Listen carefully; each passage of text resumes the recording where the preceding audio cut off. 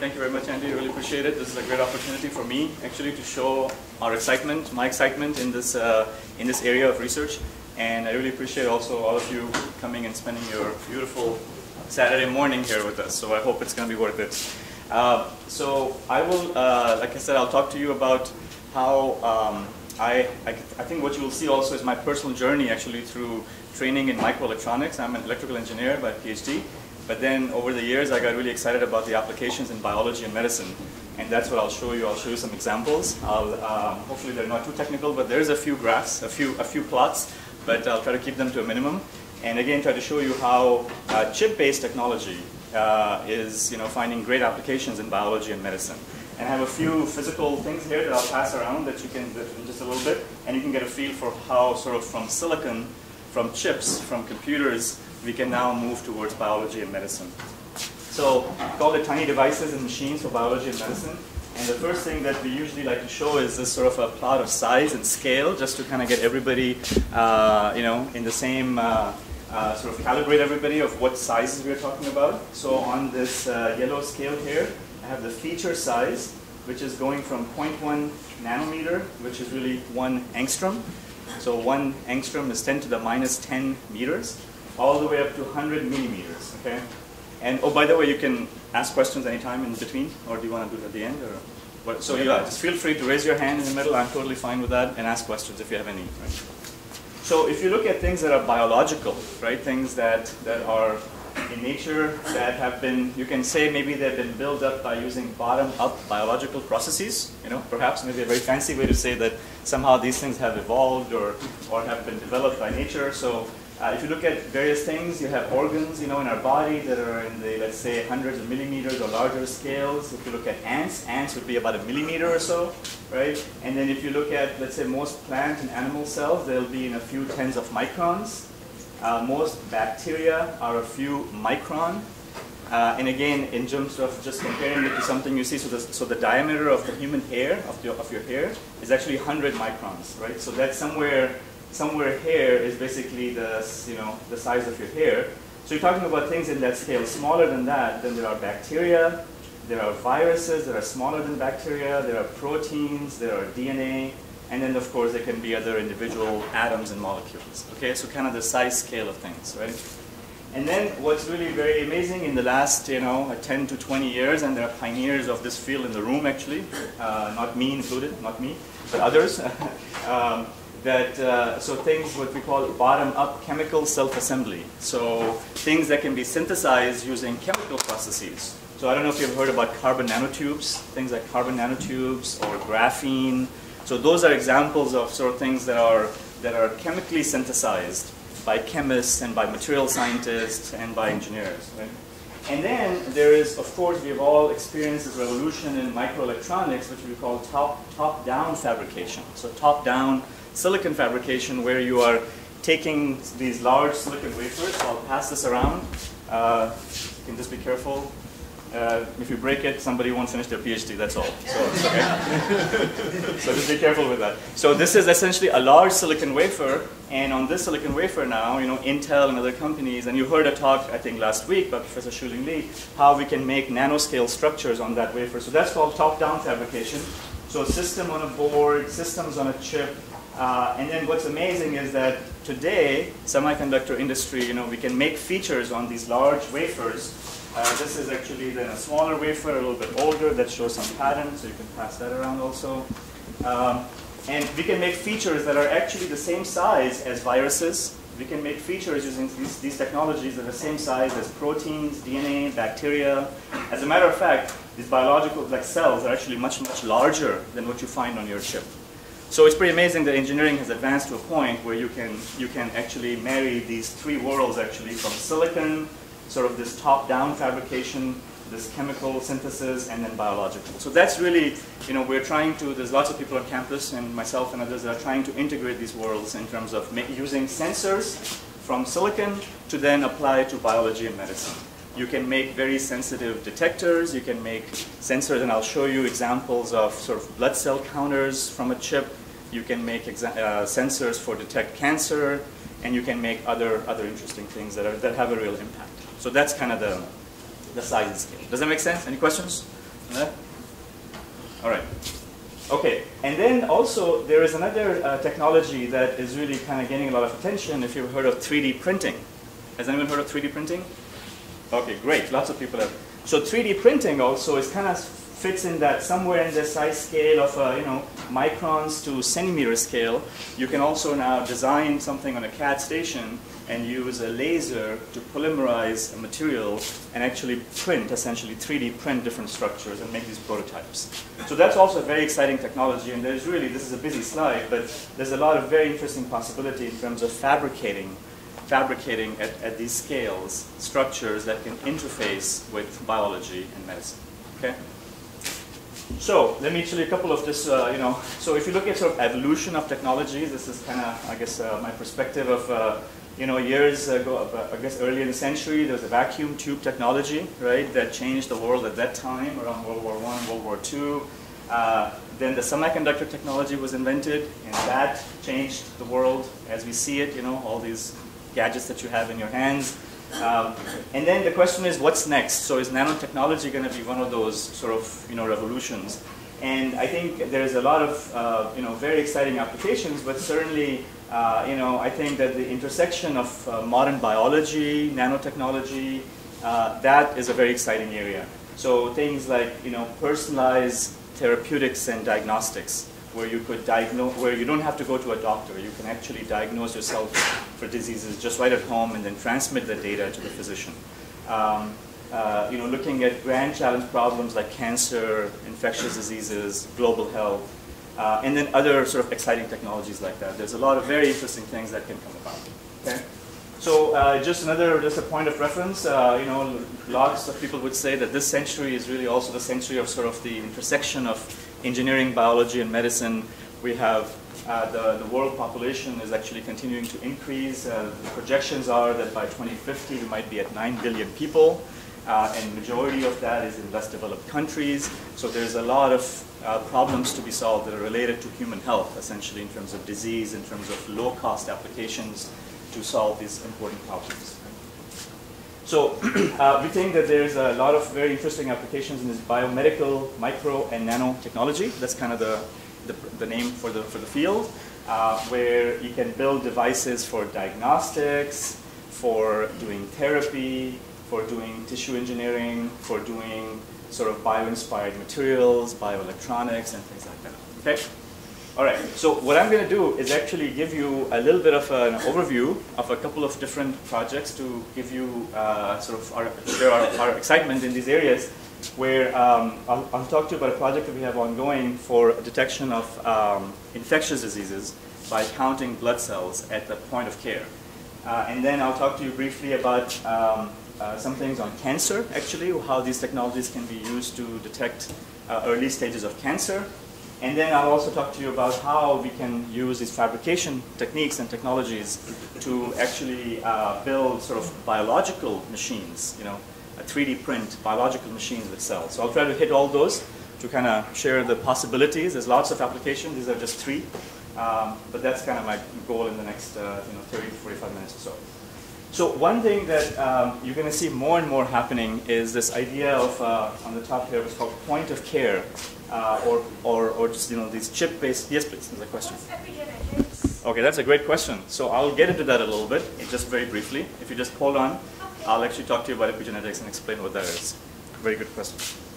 Okay, so point of care sensor. So the idea here is that how many of you get sick and then you call the your nurse, the doctor, right? And they say, okay, well, go to the lab, right, and give your blood. And they would take blood, and then they would do, the blood cell count and everything, and then you would go see the doctor, right? Or you go see the doctor, they'll send you to the lab. So the idea that you could, at the point of care, whether it's at home, whether it's at the bedside, in a hospital, or whether it's right at the doctor's office, you could sense and test your parameters of your health immediately. So the idea of point of care sensors. So there's going to be a lot going on, I believe, in the space, with lots of technologies that are coming about from Illinois, where you could test for diseases, test for your health conditions right at the point of care. An infectious disease for HIV, where essentially you're trying to count this virus attacks the white blood cells. So you want to count these white blood cells at point of care. And it turns out there's actually like 33 million people worldwide that are living with this disease, but they don't have a way to test it. And a lot of it is in sub-Saharan African countries and also in other parts of the world. So we have really good drugs available for this infectious disease, but there is no way to really test it very easily in very resource-limited settings. Now, this is one major application, but it turns out this technology has then lots of other applications too, wherever you want to do analysis of blood cells, essentially, or blood cell count. Okay? So, can you take a finger prick, right? You don't want to draw blood. You don't want to do a venous draw because that's very sort of intrusive. It's needs somebody special, you know, like with a specialist. You need some instruments. So can you just do a finger prick and take essentially that drop of blood and put it in a device and count the blood cells? So this technology doesn't exist today. There are, people trying to do it, but the closest analog of this is the blood sugar measurement, right, for diabetes. I think everybody must have seen that or know somebody who has diabetes. So you use the finger stick, you put a drop of blood, and it gives you the blood sugar level, right? So that's the model, but the idea is that can we use that kind of approach to now do lots of other things from that blood cell.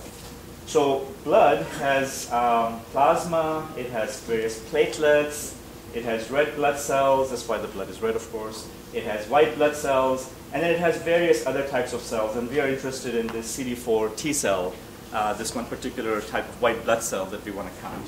Okay? So we have actually over the years developed different generations of this technology.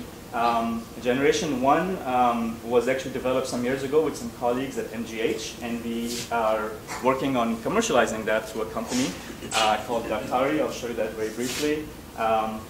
And then the next generation actually is something that we have been developing also, where now we can do many different cell types. The first one could just do one cell type. Now we can do total white blood cell count and other different cell types, different types of cell types actually. And then actually the third generation, we believe, would be a complete blood cell count. So actually if you go to the lab to give your blood, what they would do is what they would do is called a CBC, a complete blood cell count, CBC. So can we really do a CBC from a drop of blood? That would really have lots of tremendous applications, essentially, where you could just have a reader and a bunch of cartridges at home, and you could just do a complete CBC yourself and send the data to the doctor, essentially, rather than having you go and do that. So the idea of bringing the lab to the patient rather than the patient to the lab. Okay. So these are some pictures of the kind of devices that we are making. So at the top right, and I'll actually now pass some of these things that you might find of interest. So you can pass those around. So these are actually, they look like chips, but they also have tubing to get fluids through. So the idea is that you take the semiconductor technology, but then you combine it with the ability to flow fluid, to flow whole blood, to flow urine, to flow, let's say, saliva or your, essentially other body fluids. So this on the right is a picture of a device that's about 3 by 4 centimeters, so the size of a credit card. Okay, and this is something we built here, so you can actually put a drop of blood in it, and then the blood will flow through within the microfluidic channels, and you can separate blood cells, you can sort blood cells, you can count blood cells. So it's very exciting. Here in this little picture on the bottom left, you actually see this little channel, this little line is actually a channel which allows only one cell to go at a time. So it's got a diameter of 15 micron.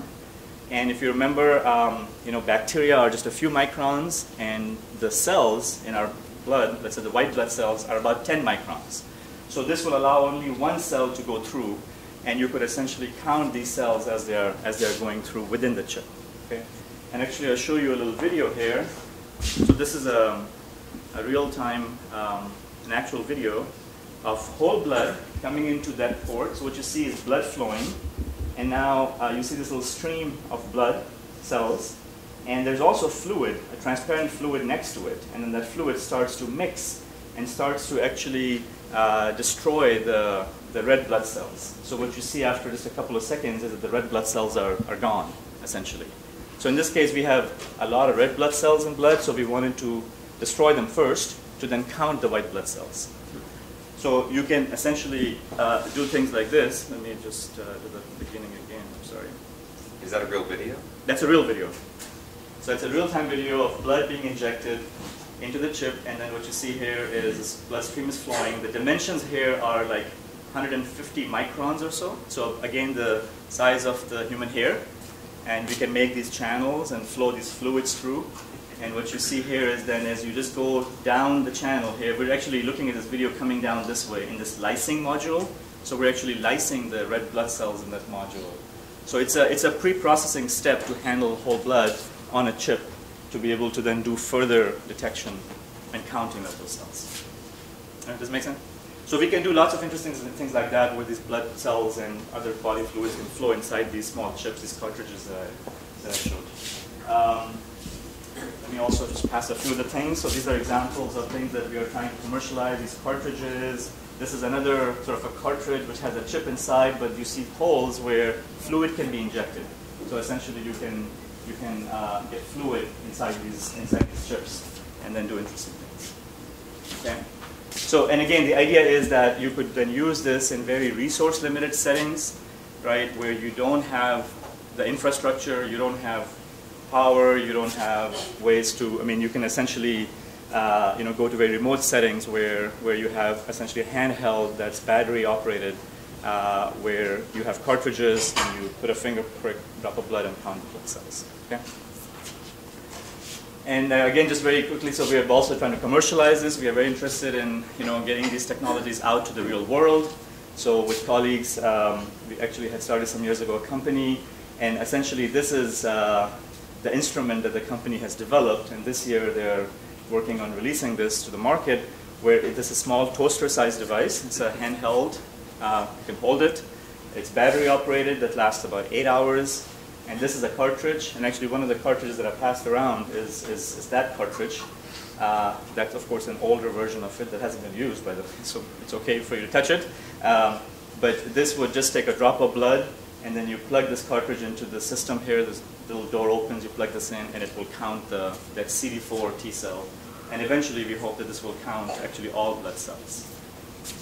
And this actually technology has been tested in 4 different sub-Saharan African countries. We now have thousands of tests, actually thousands of results, and the results look very, very good.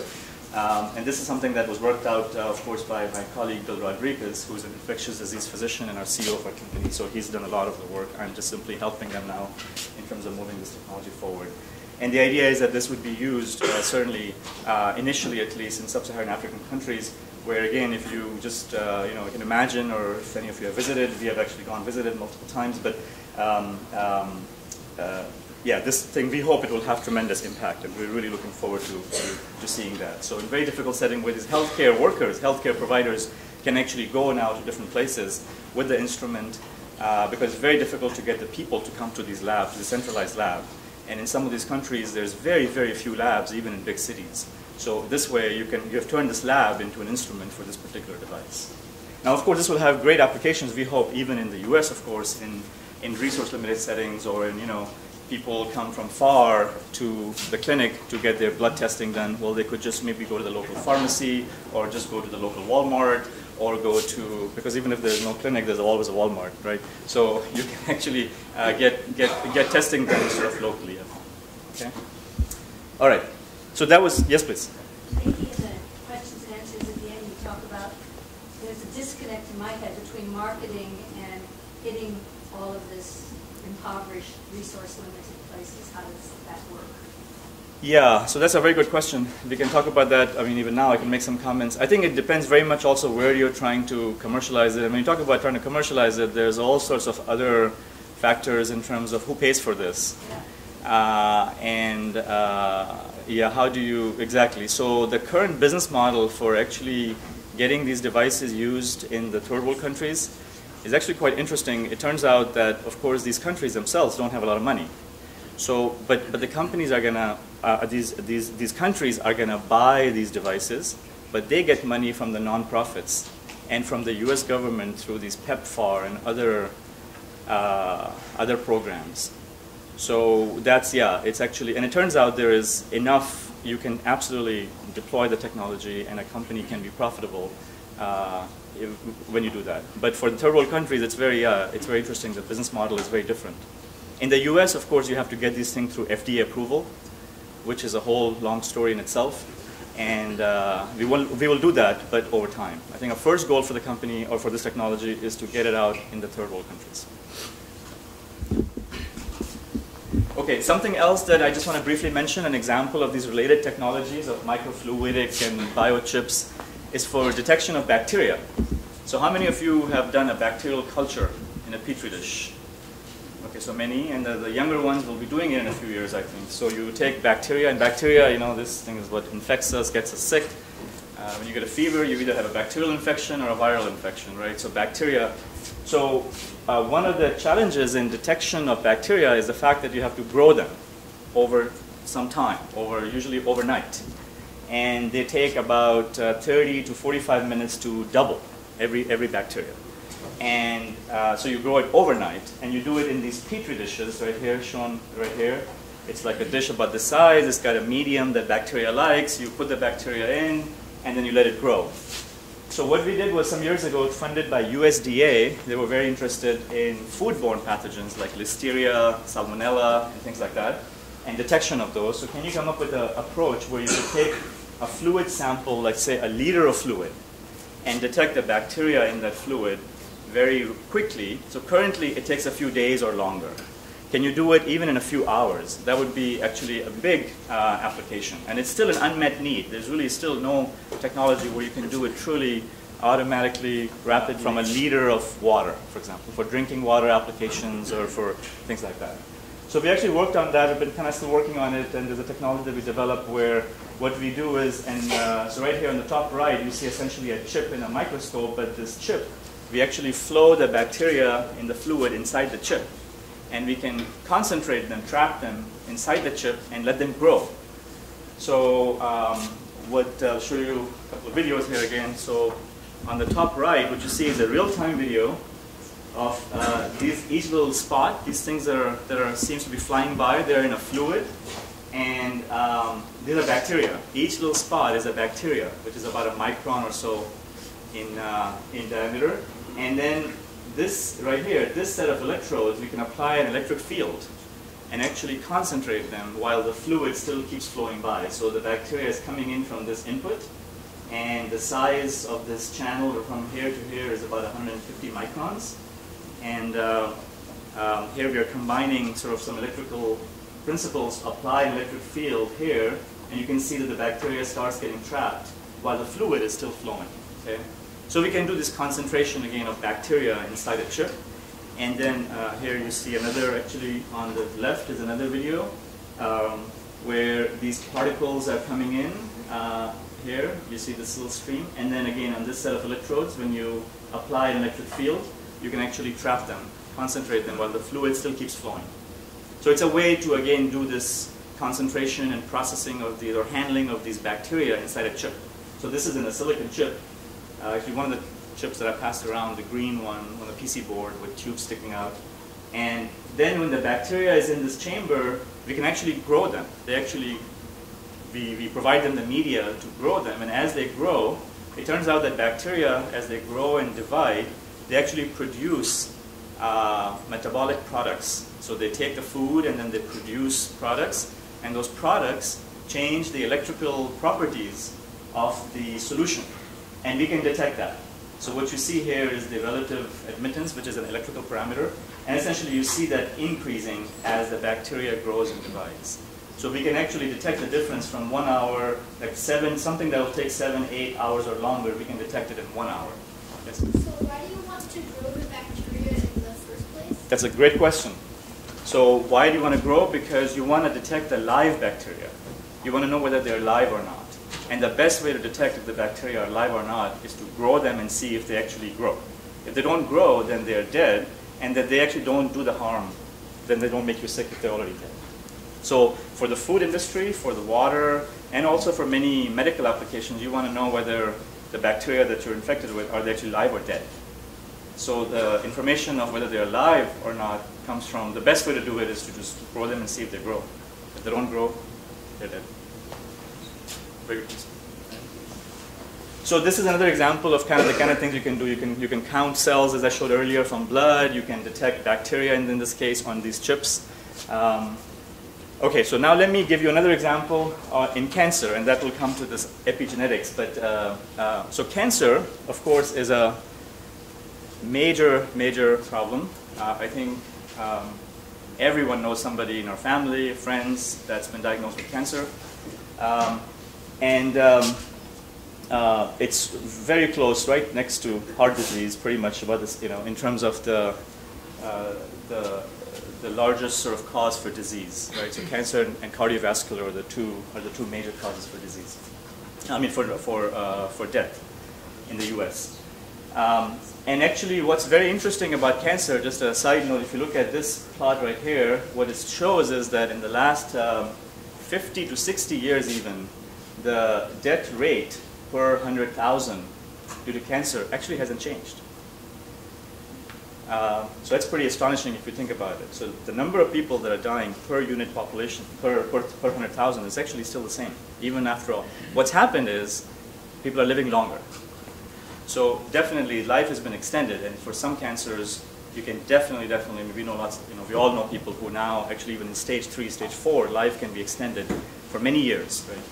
So people are living longer, but at the end of the day, still the deaths due to cancer haven't changed. So there's been a lot of investments from NIH on this and from other, other funding agencies. But I think the bottom line is that the consensus is that the early diagnosis really is the best way to increase the possibility of effective intervention. The earlier you can detect, the better the chances of doing something. So there's a lot of sort of investment in trying to detect cancer early as you can.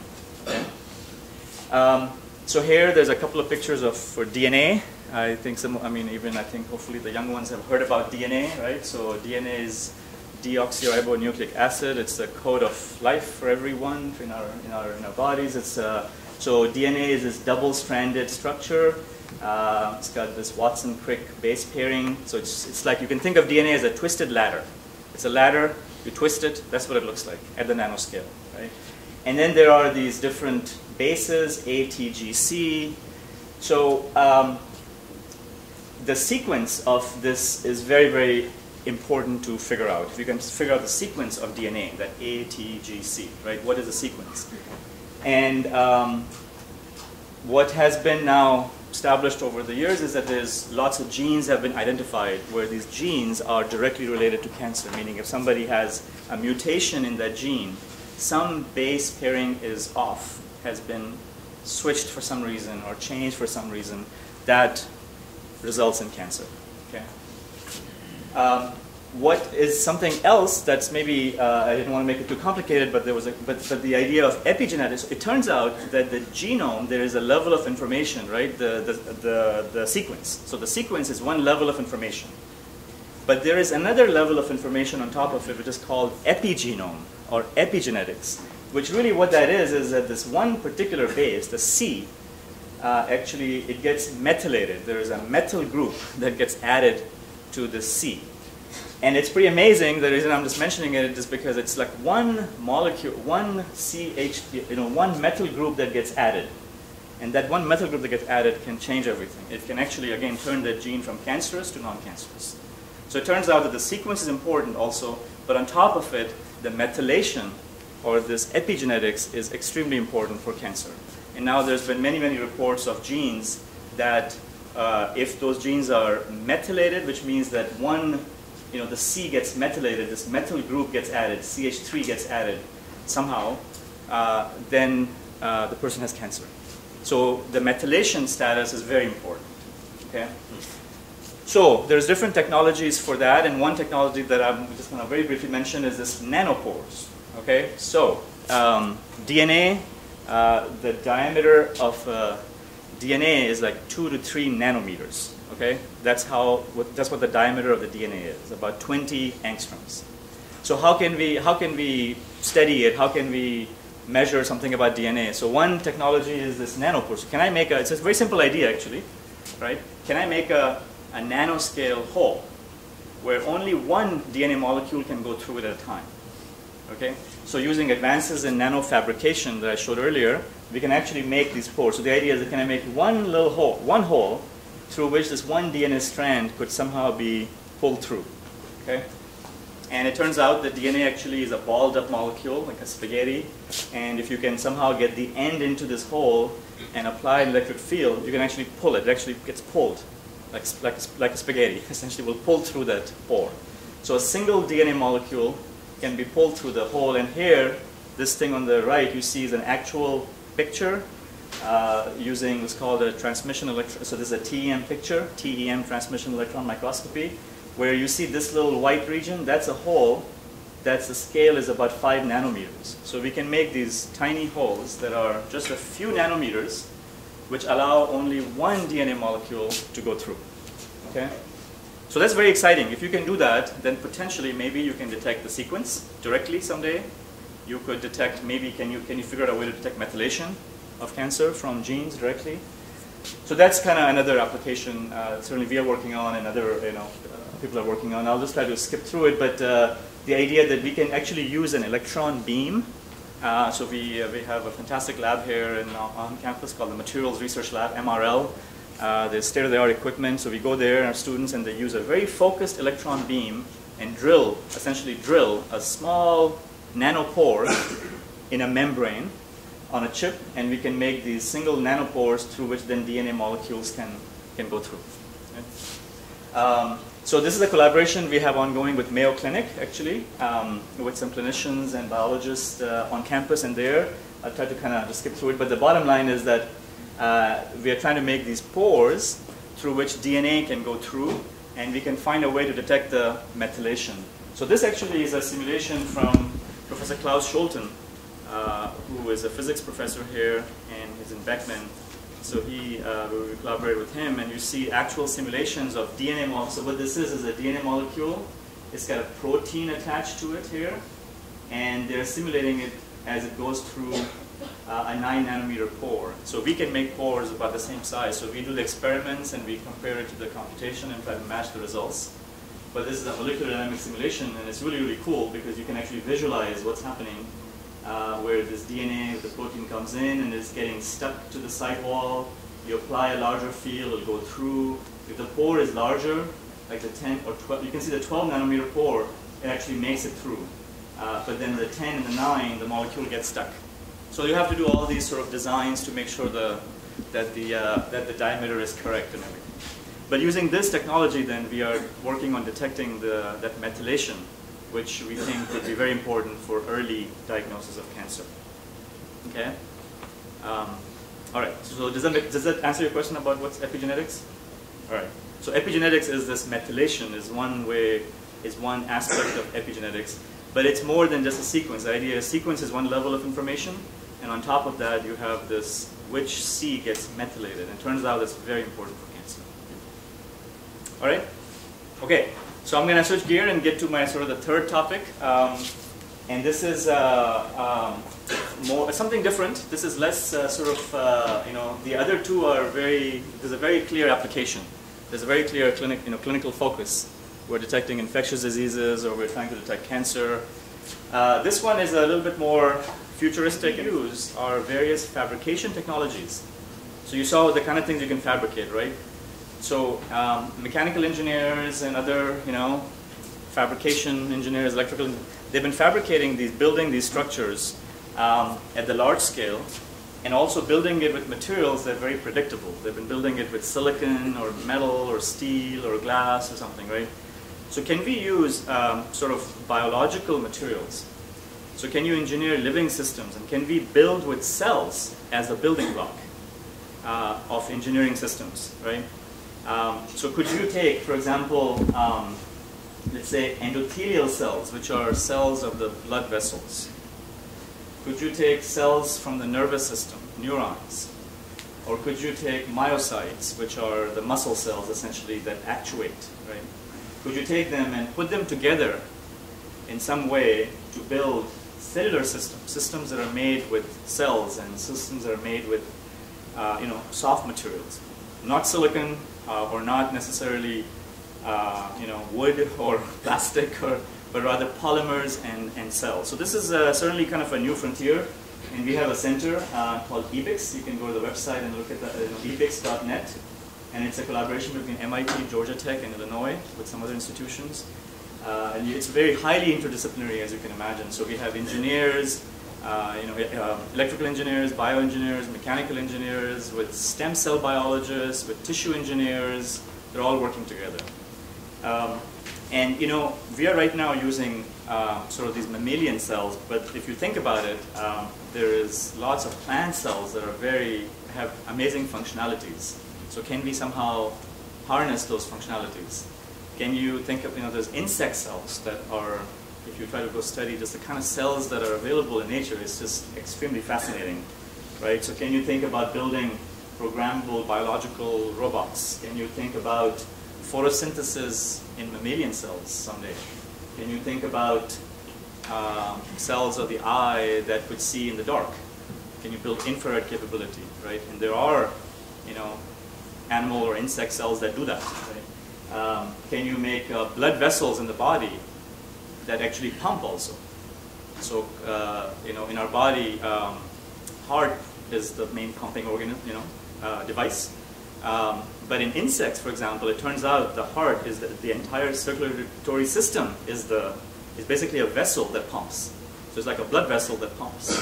So, can you someday imagine having, let's say, an implant which is a blood vessel which can sense the pressure. So as it starts to build up some material in the blood vessel, it starts pumping and get that stuff out itself. So there's all sorts of, actually, if you think about it, what you could do, right? So the idea of biological machines, can you build some biological machines? So when you think about biological machines, you might think about actually things like this, right? Terminator, and you might think about, of course, this is more of the movie. We're going to go see Captain America today, too, so anyway. Right, Terminator 2 and other things. But also there's lots of very useful applications like prosthetics, sorry. There's some great work coming out, of course, John Rogers' lab and others in building really state-of-the-art prosthetics. But I think what we are thinking about in terms of biological machine is really all living materials, and how can we understand that, and how can we use it to build other systems. So this, for example, is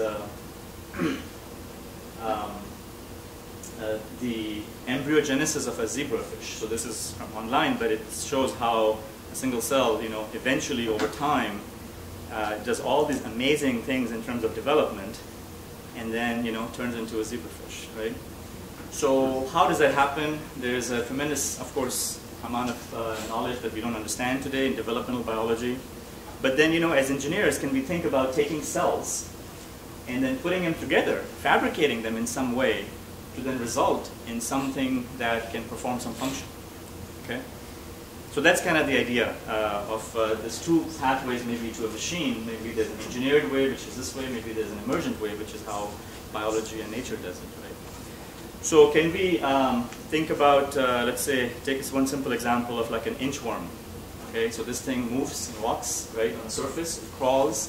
Can you study that, and can you try to replicate that? Can you build a structure that does that kind of a function, right? So perhaps, so our plan, what I'll show you, what we want to do is actually take cardiomyocytes from rats, heart cells from rats, and use it to drive such actuators, okay? And then our next step is to try to see if we can control that with light. So there is a whole field of optogenetics where you can get cells to respond to light. So can you then control that function with light? And then as the next step after that, can you actually integrate different cell types? Can you take neurons and muscles and put them together to have some sort of a neuromuscular control, essentially, right? So you might, build something that walks on a surface. Okay, can you build something, fabricate using microfabrication technologies, using 3D printing that builds, that actually walks on a surface that is driven by cells that you can actually print different kind of shapes.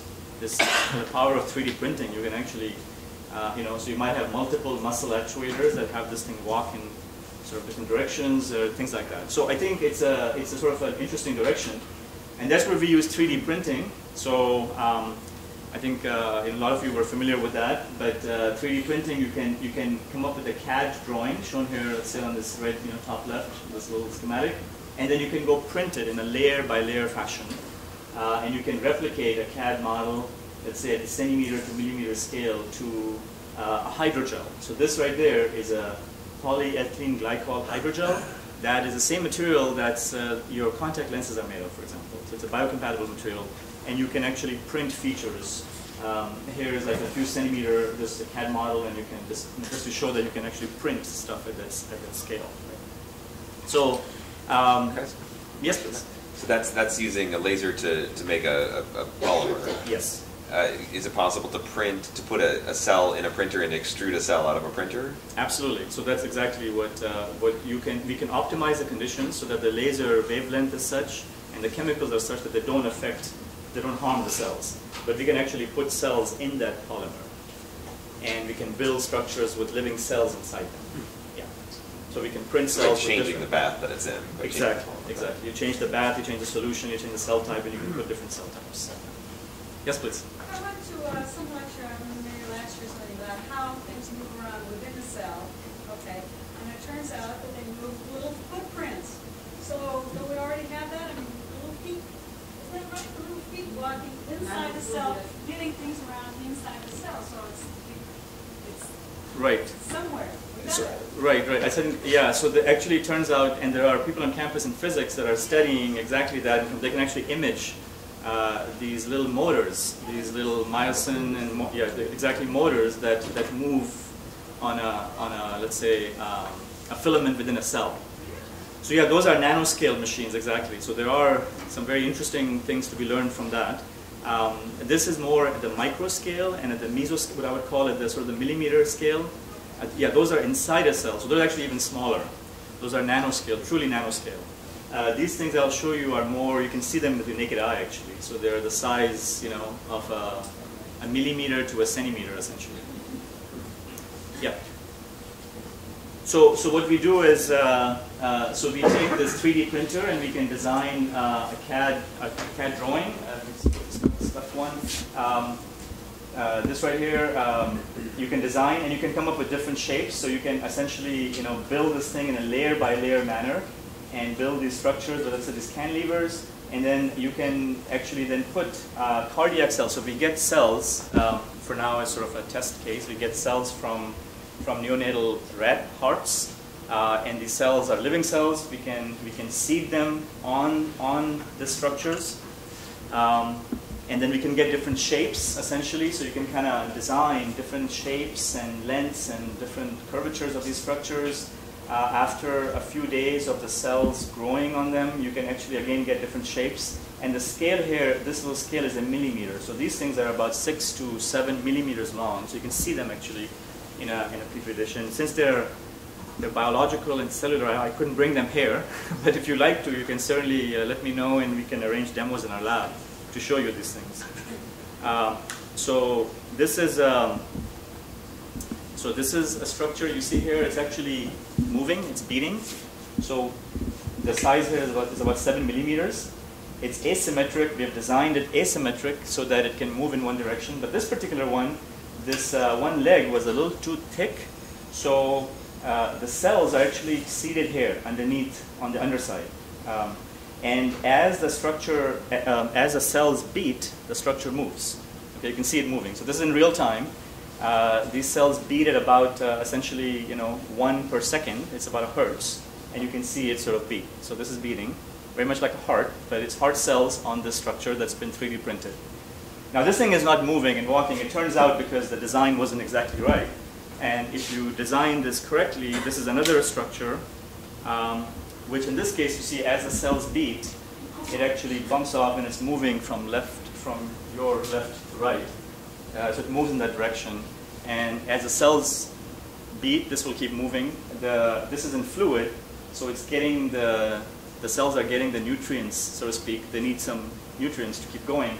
It's provided in fluid, but this thing will keep going for hours and hours as long as you can provide the right condition. You go from one end of the Petri dish to the other, and it'll keep walking essentially.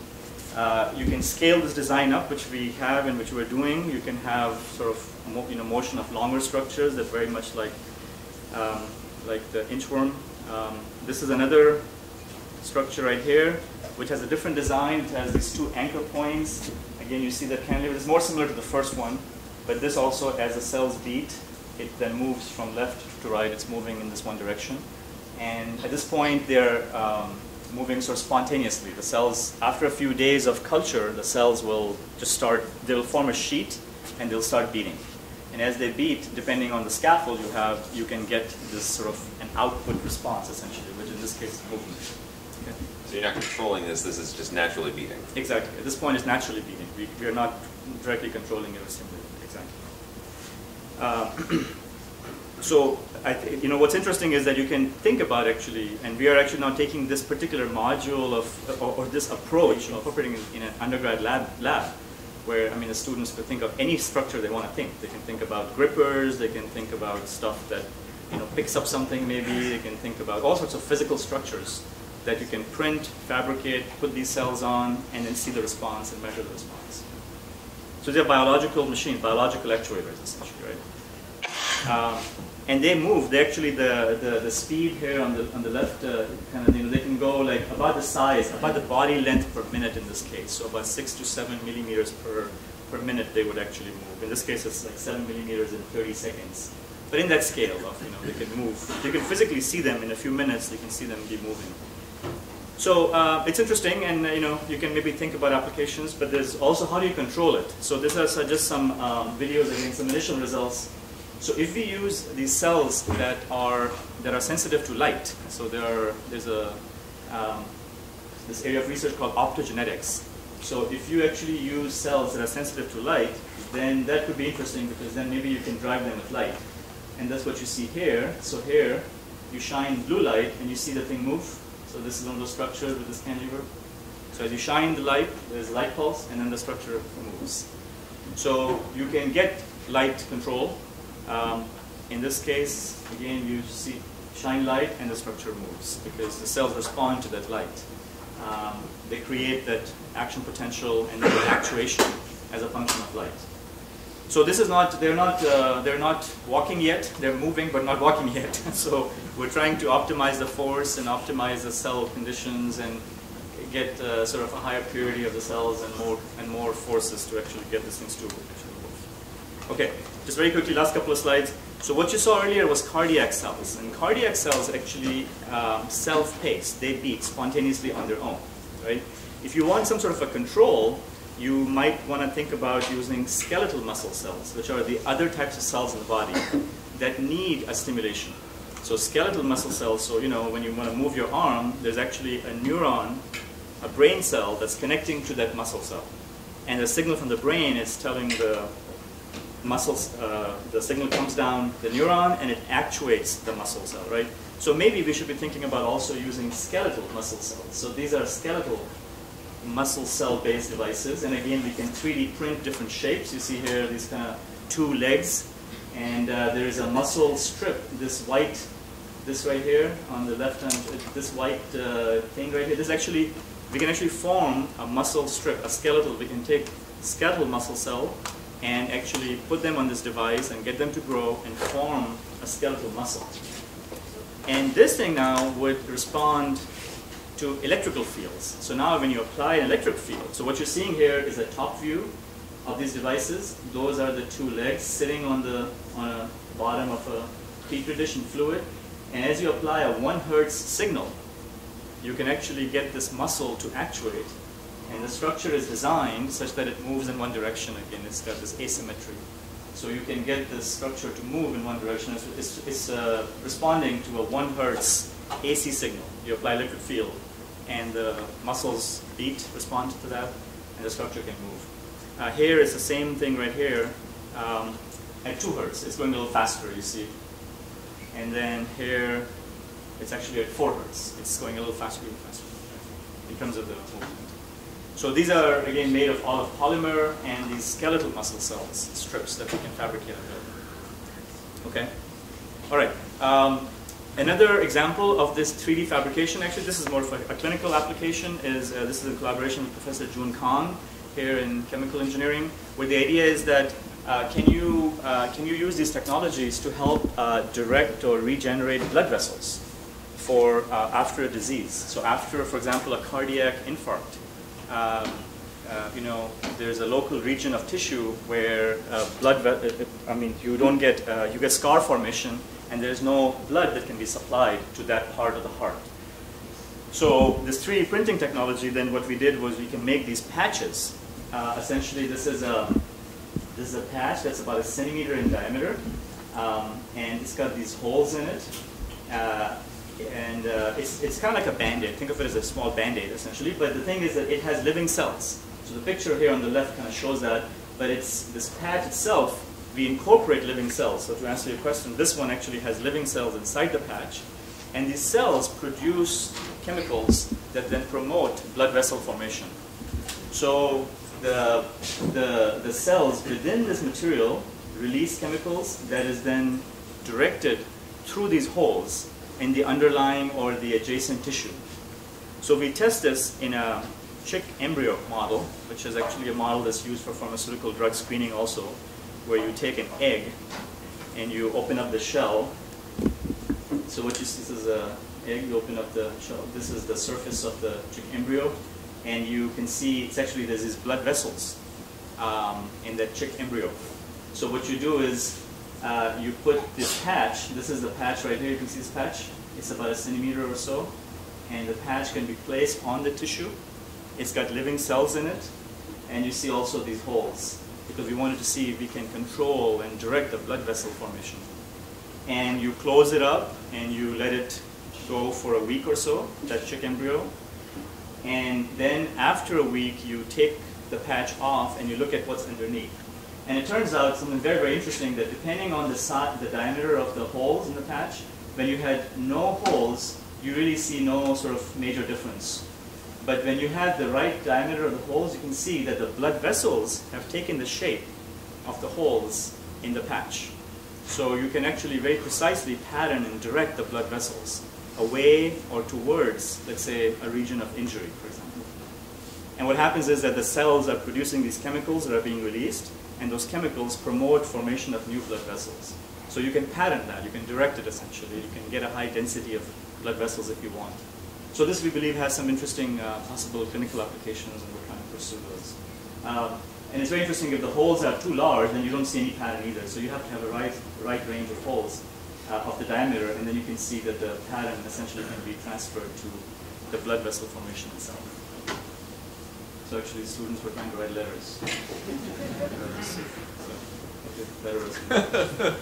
So I think there's some very interesting, but it's a very important in this kind of work, in this sort of, you know, it is, you have to be very careful, you have to think about all these ethical issues, right? There is sort of people who work with stem cells, right? The same kind of questions, but we also have a lot of things to think about in terms of the ethical consideration of this work.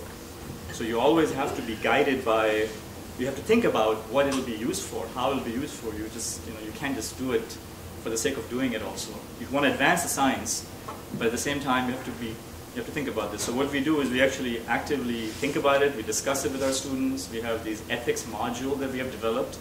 Because again, the idea is that we don't want to tell people what's right and wrong, but at least give them the tools to think about it and make their own decisions, right? But at least be aware. You've got to be aware. You can't be not aware of, oh, what could happen, right? So at what level of complexity does a biological machine become a living organism? I mean, it looks like it, but is it living? No, or not? What features distinguish one from another? And I mean, they don't self-replicate. I think we're far from that, but what if they could self-replicate? So I think there's all this kind of hype that you hear in the media. We have to be careful with that. You have to be aware of it. And again, you know, discuss it really early on as the work is being done, rather than having never thought about it and then 10 years later think about it. So the idea is to think early on about the possible implication and be guided by those. How can we make these things useful? Okay, so I think I'm going to kind of stop here, and I talked about this lots of applications of micro nanotechnology with biology and medicine. So if you can interface things at that scale, at the nano to micro to even tissue level, there's lots of very exciting opportunities and applications. It's truly an interdisciplinary field, right? So we just talked about this diagnostics for infectious diseases from blood or from, let's say, detection of bacteria. Diagnostics for cancer. I just discussed one approach. There's actually many very promising approaches for early detection of cancer that could really have an impact. And then this sort of newer area of engineering of biological systems. The applications there are less clear, but you can certainly think about some applications of autonomous sensors that can sense chemicals in water supply or in body itself. You can think about those technologies to be used for other applications, like we talked about cardiac applications or other things like that. So again, I want to thank my entire group, lots of collaborators, lots of students and postdocs, lots of funding agency. We collaborate with lots of people around the campus and around the country. It's a highly interdisciplinary field, so other biologists, engineers, and other groups. And again, talking about biological machines, I mean, clearly my motivation, inspiration are these three troublemaking machines that are in the back. So, and with that, I'll thank you. So.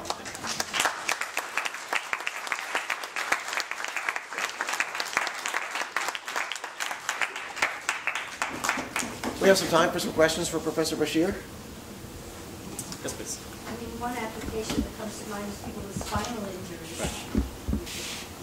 Absolutely. There's a lot of work on that. We don't do that in our group, but there's a lot of work in this whole neuroelectric interface and brain-machine interface, and also thinking about devices that can, let's say, bypass spinal injury. Exactly. It's a big area. I don't understand why you use skeletal cells, because they are good at receiving messages, or? Because skeletal muscle cells need a stimulus to respond. So by themselves, they shouldn't autonomously beat. They will only beat when they get a stimulus from a neuron or from an electrical signal. Whereas cardiac cells would self-pace. They would keep going on its own. So there is different functionalities you could get from them. When you were talking about the laser printing of the polymers, so any day that I put a contact lens in my eye, I'm putting a prosthetic against my body that's interacting with my body. So is it conceivable that I could at some point 3D print my contact lens in the future? Absolutely. And I could put any kind of other material or molecules or anything? Again, maybe other people can. There's actually lots of very interesting possibilities of researchers on campus putting devices. Yeah, you could think about putting other devices in a contact lens, right? As a matter of fact, Google has a project. I don't know if you heard about this, right? To detect glaucoma, you can put pressure sensors to detect, let's say, things in the eye from the contact lens itself, if you can add other things. In terms of, I think, printing stuff, you can absolutely, I mean, these technologies are becoming very pervasive. You can buy very cheap 3D printers and print these things, yeah. If you want to make it biocompatible or put living cells, then that adds a new level of complexity. But without the cells, we do demos now for third, fourth, fifth graders of 3D printing, which you can easily use. Yes, John? I'm sorry? Could you make the lots bigger? Yeah, that's a good question. So you can certainly make them bigger. You need more material, more raw material, more of that polymer. But actually making it bigger is even possibly easier in some ways. You just need more material to actually use while you make it. But yeah, we're actually trying to make it go smaller in some respects because we want to get different features at that small scale, but still keep like a millimeter, like a centimeter scale. So our goal is to build something within a centimeter that has neurons, that has muscles, that has different cell types. Could you talk just briefly about the FDA concerns that you have? Yeah, sure. So I think any of these technologies, clearly like the diagnostic ones, if you want to deploy them in the US, you have to go through FDA approvals. You have to go through all those steps. So for our company, what we really wanted to do was to translate those for the global health application. We were all kind of really, motivated to do that. And it turns out that you certainly don't need FDA approvals for that. You do need enough testing, enough data, and make sure that it's robust and reliable. So the approach is that you use a lot of the data, you collect the data, you potentially deploy it, and then you can use all the data when you're doing FDA approvals later in the US. But certainly the US FDA approval is this is on camera, but it's a very lengthy, long, laborious process. So it just takes a long time. For therapeutics, if you're trying to do a therapy, something that you're going to put in, that's even longer. It's even more problematic. So actually diagnostic technologies are perhaps a little bit easier through FDA approvals. And of course you have to patent all of these discoveries in order to be able to Yes. So along the way, we try to file patents as best as we can. The university is extremely helpful in doing that. But you have to manage all that. At the end of the day, you also want to make sure that the graduate students or the students working, undergrad, grads, all the students working on they're protected, or they can also publish, so their work shouldn't be compromised, so to speak. So you have to, manage these conflicts of interest, but it's all very doable, and the university is extremely helpful. These cellular machines you're talking about, what's the life cycle before that cell dies normally? Yeah, so the cardiac or the skeletal-based systems, I mean, if you keep them in the right environment, which for these cells is 37 degrees C and having the right media, they can actually survive for months. So we've had stuff in our labs for weeks and weeks or longer. You have to keep them in those conditions, in the right conditions. So that's one of the challenges in using, so the work I showed was with mammalian cells. And mammalian cells then have this problem of being at 37 degrees C body temperature, right, and the right fluid. There are other cell types. There are insect cells, other cells that work at room temperature and don't even need sort of fluids and media or anything. So we've been thinking about other types of cells also to be used for these machines. But our goal was to come up with things with mammalian cells that can eventually interface with the body. So the life cycle is a matter of how you can provide the nutrients and remove the wastes. Now, cardiac cells, do not regenerate in general. They do not divide or multiply. That's the problem when someone has a heart attack and an infarct. The heart doesn't regenerate, right? So the cardiac cells we are picking, the primary cells, they don't regenerate. They grow to a point and then they stay. And you can keep them alive for a while, for weeks to months. Sorry, to extend that, does some regenerate? Sorry? Does some in your lab regenerate, or? No, so the whole, no, actually cardiac cells in general don't, right? So that's a whole different area of using stem cells for cardiac therapy, where potentially you can use stem cells that differentiate to cardiac cells and you provide new cells that way. But one of the fundamental challenge with neural diseases and heart diseases is that brain cells and heart cells don't regenerate. Skin cells, you get a cut, you can regenerate. But when you get a brain injury, it doesn't regenerate. That's the neurons and cardiac cells have this limitation, inherent limitation. Is there any aspect of this kind of research that applies to finding out about Alzheimer's? So that's a very good question. Yeah, in terms of the whole brain and neuro work, so I think for Alzheimer's, clearly some of these sensors that we talked about can be used to look for genes that could be related to Alzheimer's, right? So there's been some work on showing maybe correlation of methylation to Alzheimer's, very early stage. But I think the point is that in terms of, if there were markers of Alzheimer's, in terms of the genetic markers, then we can use these technologies to detect them early on. I think we've come to the end of the time, so why don't we thank Professor Bashir again and invite everybody up.